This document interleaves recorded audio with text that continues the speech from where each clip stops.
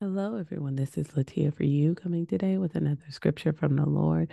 We are in Song of Solomon, chapter 2, verse 10, Ruth, chapter 4, verse 12, and Hebrews, chapter 8, verse 3. Let's go ahead and pray and we can get started. Thank you, Lord God, for this word. Jesus, we know you are soon to come. We're expecting you. In Jesus' name we pray. Amen. All right, you guys, Song of Solomon, chapter 2, verse 10. My beloved speaks and says to me, Arise, my love, my beautiful one, and come away. All right. And this is just God calling us away with Him. The rapture is soon to come, you guys. So just keep your eyes looking up. He is calling us away. This is actually the Shulamite speaking of what the groom said, what her love has said. And so he said, Arise, my love, my beautiful one, and come away. And so this come away is after a long period of winter. So then he's calling her away, right? And so the second scripture that the Lord gave me was Ruth chapter 4, verse 12. And may your house be like the house of Perez, whom Tamar bore to Judah, because of the offspring that the Lord would give you by this young woman. So, those of us who have been working for the Lord, those of us who have been busy about our Father's business, this is who He is calling away. This is who He is calling His bride.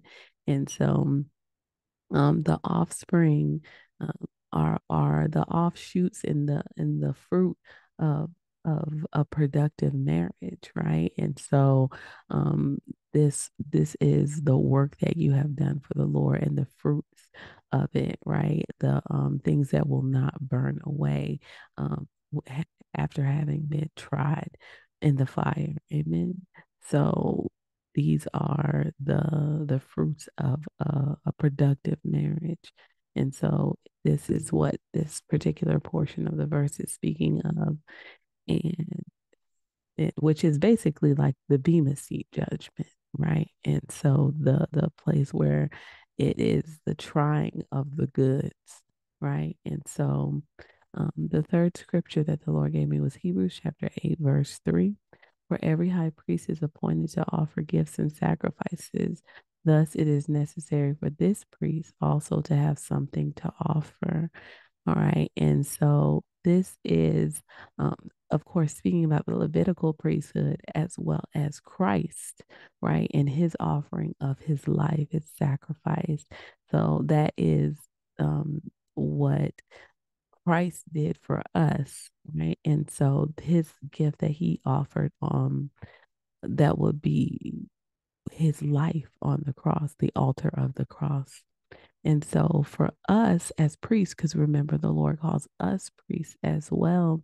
And if you have accepted that leadership, accepted that position in the body of Christ, then you are working toward the goal of rest and the things that you have offered in your life as a living sacrifice.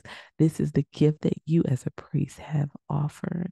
And for those who have offered and those who have been chastened and abided in Christ, they will be called away. Amen. They will be told to come away with him. And that is um the the results that we'll see of that gift will be, a productive marriage, a fruitful marriage. Amen. All right, you guys, let's pray. Thank you, Father God, for this word. Thank you for showing us truth in you. We love you. We praise you. We give you all the glory and honor. It is in Jesus' name we pray.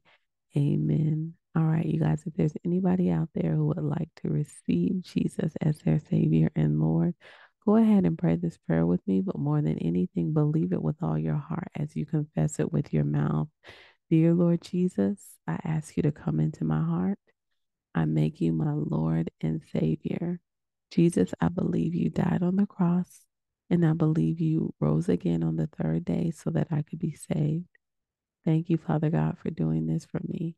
In Jesus' name I pray. Amen. All right, you guys, if you have prayed that prayer and you believe that prayer, then the Holy Spirit has come into you and sealed you until the day of redemption. and He is going to bless your path. Amen. One of the best ways to learn the voice of the Holy Spirit is to sit down, read your word, chew on your word, and talk to Him.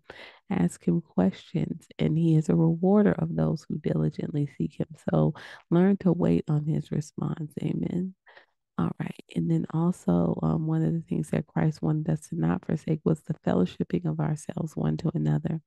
Allow the Holy Spirit to lead you to a church home, a place where other believers are, where you can stay sharp in the Word of God. Also, be baptized in the name of the Father, the Son, and the Holy Spirit in the name of Jesus. And then also go out and tell other people about Christ and what He's done for you in your life. Amen. All right, you guys, may the Lord bless you and keep you. May He make His face shine upon you and be gracious to you and give you, His children, His peace. Take care.